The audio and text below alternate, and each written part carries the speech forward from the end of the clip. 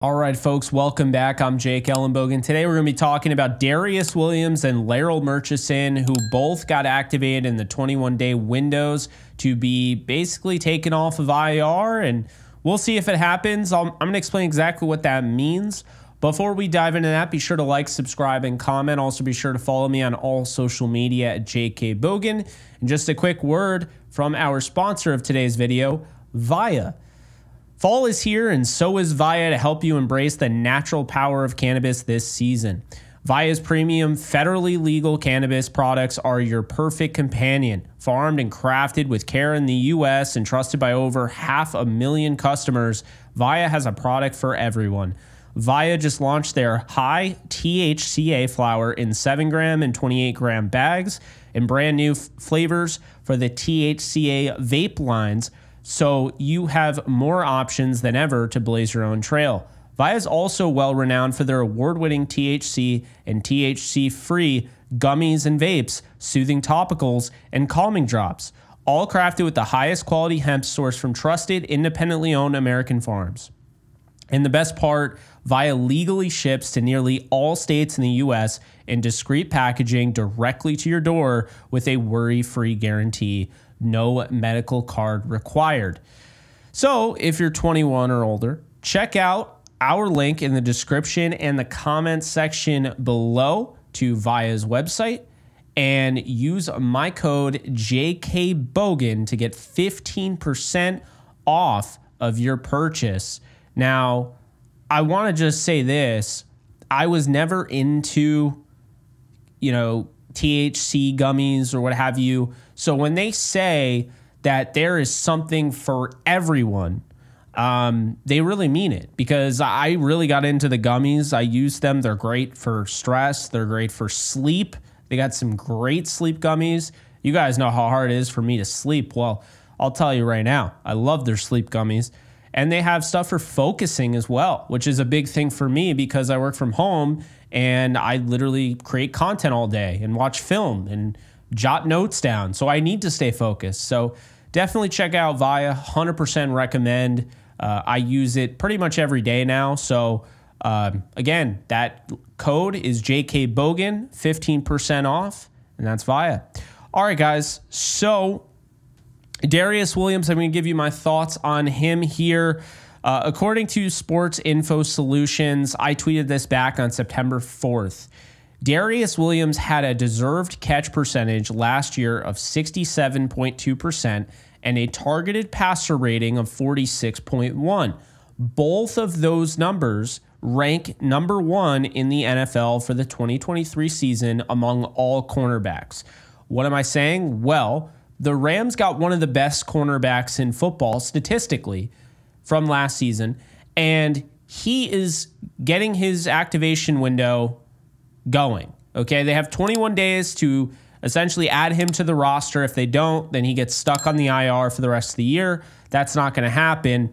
I don't expect him to be activated this week from the IR, but the window allows him to now practice, and they get to see, okay, he's there. It's time to, activate him off the IR. I don't see it being this week, though. I think he'll practice. I don't think he's going to play against the Packers. They have a bye week 6. I think they're going to give him that time, have him come back week 7. That way he's ready to go. You don't want to rush it. You just got him back, or you're getting him back. You don't want to rush it and cause another injury. Keep in mind, I have no issue with them being cautious about Darious Williams, who re-aggravated a previous injury he had in camp. So that tells me that he may have come back too soon. I think they need to be cautious with this one.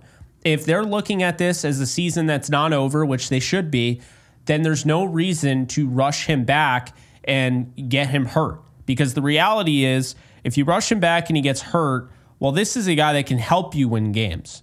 Okay, I understand seeing it one way where, okay, he can help you win against the Packers immediately, call him up and everything, make sure he's on the roster. At the same time, if you think he's that important, I'd rather have him for the rest of the season and miss one game than have him play this game and miss the rest of the season. So with that said, I agree with this decision to activate the window.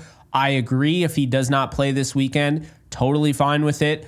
I think you give him the bye, you have him come back week 7 against the Raiders, and I think you're in a good spot there as far as that goes. I did mention Larrell Murchison. I have my thoughts on him, but Larrell Murchison also 21-day window.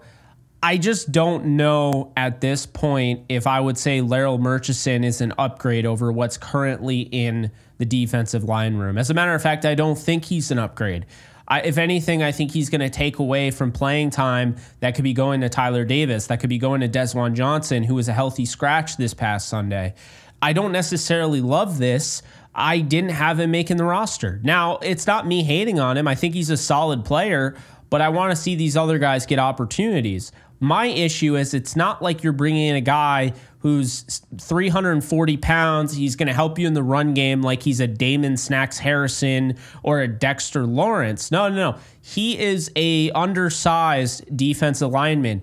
That's pretty much what they have all over the defensive line, a bunch of guys that are more undersized. They can move quickly, compact, not really big. So that there's that. I mean, I know you have some, obviously Bobby Brown is one of them, but it's not like they're adding beef to the defensive line. This is another one of those under 300-pound guys. So to be fair, I think Murchison can help. I do. I just don't know if I necessarily agree with giving up a roster spot, because now you don't want to have 8 defensive linemen or whatever you have. So now, Corey Durden doesn't get a chance to get back on this roster. Maybe you end up having to cut in Neville Gallimore. Maybe Desjuan Johnson doesn't play at all the rest of the year because he'll be on, the healthy scratch list, or it's Tyler Davis.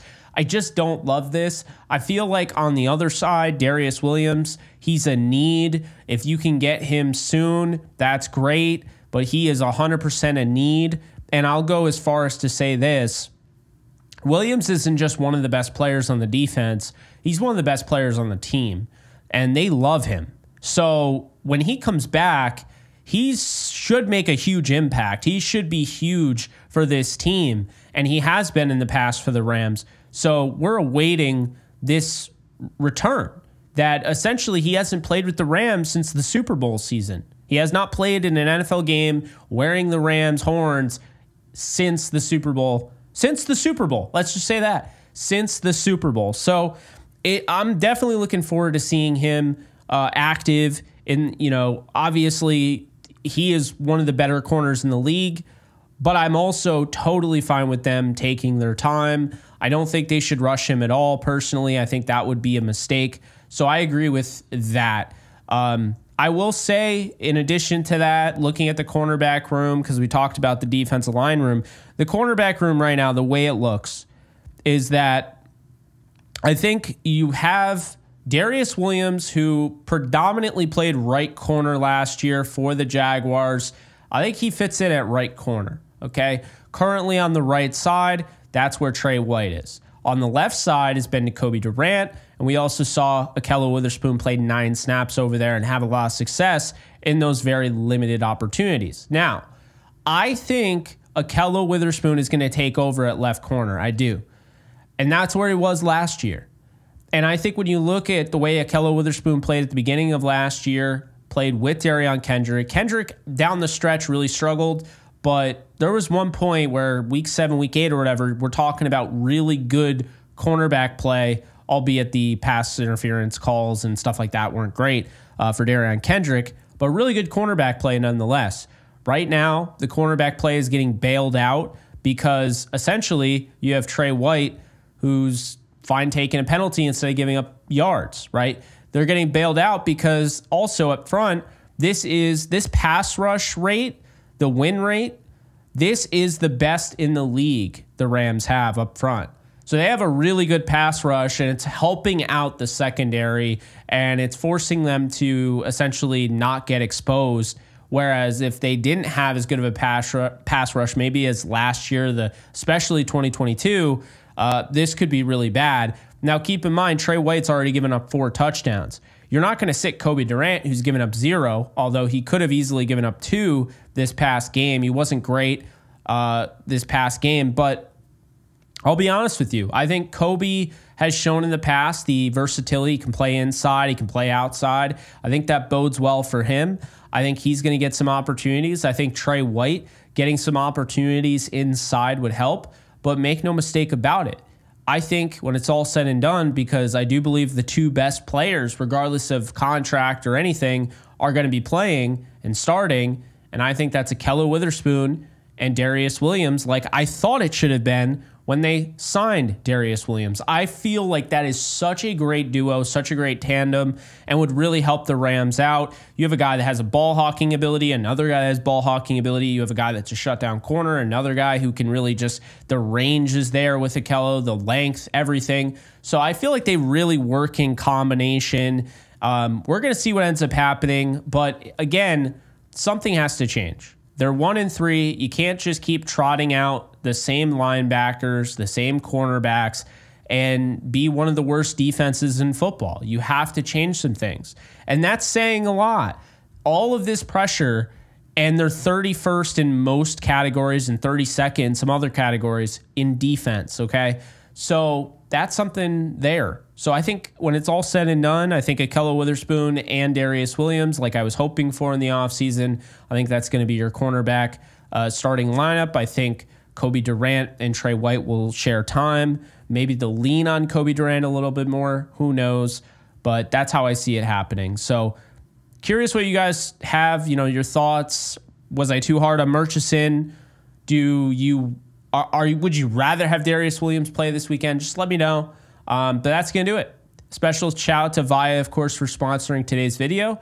And I will see you guys in the next one. Take care, folks. Do you love talking about the Rams, the NFL, or just want to be a part of a community? Join my free Discord server today. We're over 800 members. We got 24/7 live chat, a level 3 boosted server, the ability to call into JE Live, playing online games with us on Kick streams, toggleable alerts for when I go live on YouTube or Kick so you don't miss a live stream, and exclusive giveaways. Click the link in the description, the comments section, or the link that comes up in the video to learn more and join today.